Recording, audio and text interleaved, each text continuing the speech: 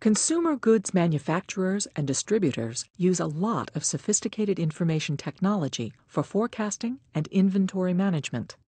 Nevertheless, the retail out-of-stock rate continues to hover around 8%. During promotions, product introductions, and on weekends, out-of-stocks can rise as high as 40%.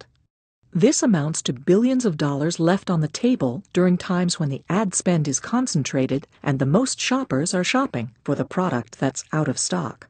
This is the problem TIBCO's point-of-sale monitor addresses. Now you can see out-of-stocks as they happen. You can predict when they'll happen. Here's how it works. The point-of-sale and RFID data pouring in from the retailers is cleansed and made available over service-oriented architecture, forming what we call an event cloud, which TIBCO's complex event processing software can scan for patterns, like those that signal potential stockouts, in real time. What the analyst sees is where taking action will yield the most value, prioritized by the account, the product, or the location.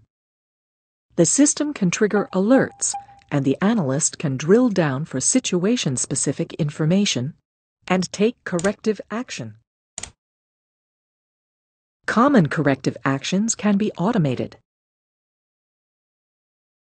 As analysts identify the root causes behind out-of-stocks, they add more business rules to deal with more out-of-stock situations. Out-of-stocks go down, sales go up.